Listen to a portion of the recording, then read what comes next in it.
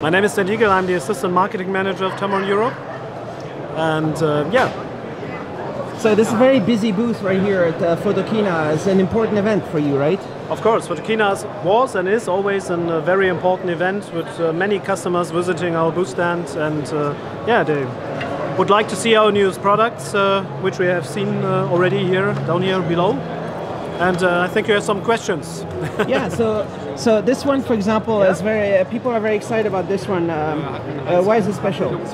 It's our first E-Mount lens for Sony full-frame cameras, and yeah, I think we managed to build a very interesting lens regarding size, because it's open aperture is 2.8, and yeah, it's very compact, so it fits perfectly to the design of the Sony E-Mount cameras. And yeah, it seems that customers are very excited about this lens, and yeah, we're glad to have it finally. So it's the right size, the right price. Is very affordable compared to some other kind of lens that are not far from this, right? Yeah, correct. And but because it's 28, then they can keep the size and the price, or? Yeah, we could have built a 24 to 70 maybe, but then it would have been, regarding size, it would have been very similar to our existing 24 to 70 for DSLR cameras, so it would be much bigger. And our goal was to build a lens that fits to the concept of the E-Mount cameras, of the Sony E-Mount cameras, so a compact lens for a compact body. And so it's selling very good, I guess, right now? To be honest, we're selling, I think, every lens that comes out of the factory is sold already. So we try to keep up with the demand on the market, and we're very glad that we have this response from the customers. And so where's your factory? We have many factories. We have factories in Japan, we have factories in China, of course, and I think in Vietnam also. So, Tamron is a Japanese company? Tamron is a Japanese country, yes. What is the history of Tamron? Is it many years? Tamron exists for over 50 years now, I think nearly 55 years already. And yeah, we were always concentrated, our concept was always to build compact lenses, very versatile lenses for everyone. So we have a big history regarding zoom lenses, travel zoom lenses, our mega zooms as we call them. The latest one is the 18 to 400 millimeter. For the zoom range this lens has, it's still a very compact lens. So this is yeah, really deep in our history to build this kind of lenses. And even though this is not such a big zoom lens, it fits perfectly into this concept, because again, this is very compact, very light, and very yeah, unique in its construction. People are saying that the quality that the pictures that are coming out of this are quite exciting, quite amazing. Yeah, I hope so. Yeah, and I think we can be quite proud of it. We tried for many years to raise constantly the quality of our lenses. We developed many new coating stuff for the lenses. So, for example, this one here, the new 15 to 30 millimeter GT lens.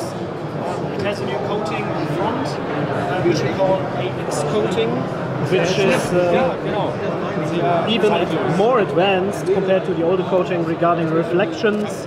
Yeah, maybe you can see it. I don't know. You can see a slight green reflection on the lens. This is the special coating, and it's very unique because now we managed to have the coating all over the lens, to every corner of the lens, which helps you to keep the picture crisp, clear, even to the corners. So what is this coating for? Is it for kind of like glare or something? Anti-reflection coating. Anti-reflection. Yeah. And then which one is this? This is 15 to 30? 15 to 30, yeah, correct. For which kind of camera? This is for the DSLR cameras, Canon and Nikon systems. So it works for both? Yeah, we have two different versions. We have two different versions, two mounts. This one was for the Sony, right? This is Sony E-Mount. Yeah. You can see here. So if it's selling good, maybe it also means that Sony is selling pretty good right now. That's why everybody wants to move into the mirrorless. So yeah, of course, we will concentrate. We will not forget the DSLR lenses, especially full frame. I think will be on the market for many more years. since many professional photographers love to use it, and they're very versatile and very stable cameras, so I think that will not go away too soon. So we will, of course, develop more lenses for this. But again, the mirrorless market is rising, as everyone knows, and we will, of course, continue to develop more lenses for Sony E-Mount, and we will see what the future brings for Z-mount and R-mount. We're really excited that now all the bigger companies have something in their portfolio, and yeah, we're very excited for you. Yeah, of exciting course. Because it brings you new opportunities, maybe. Yes, yes. To bring new, because especially Z-mount and R-mount, they only come with 3 lenses. So people will be very thirsty for more. Of course, and right? Of course we have to see, you know, as a manufacturer of lenses, we have to see how the development is in the market.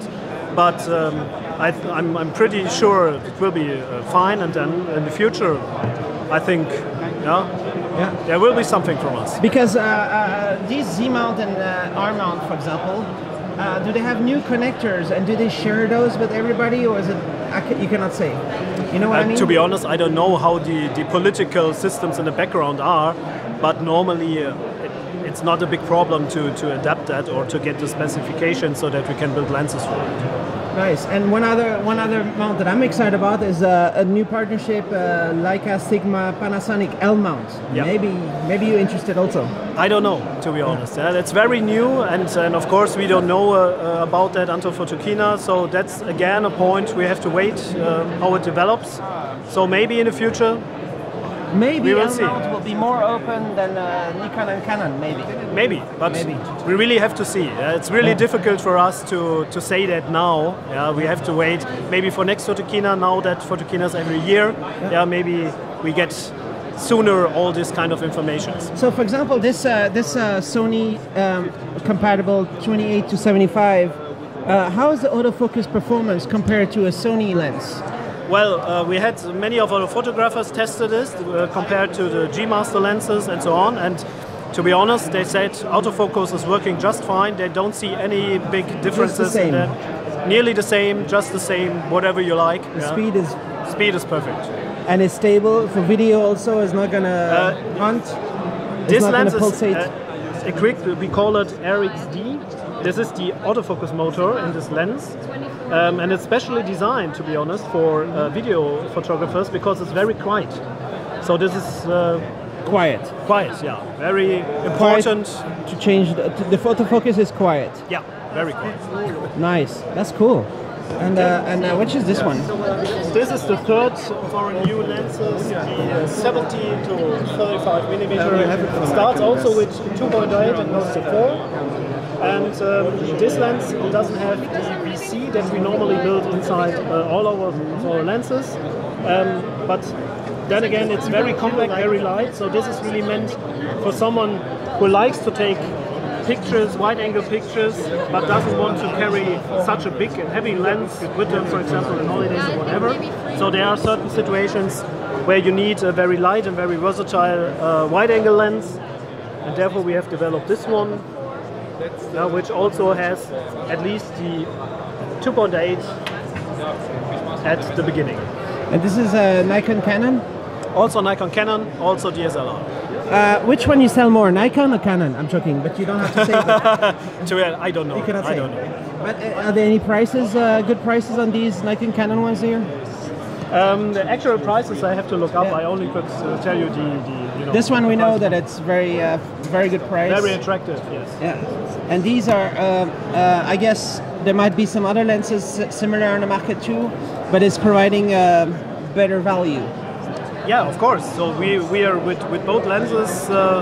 We offer a very good, very high professional quality to a very reasonable price, and I think that's very interesting for many customers out there.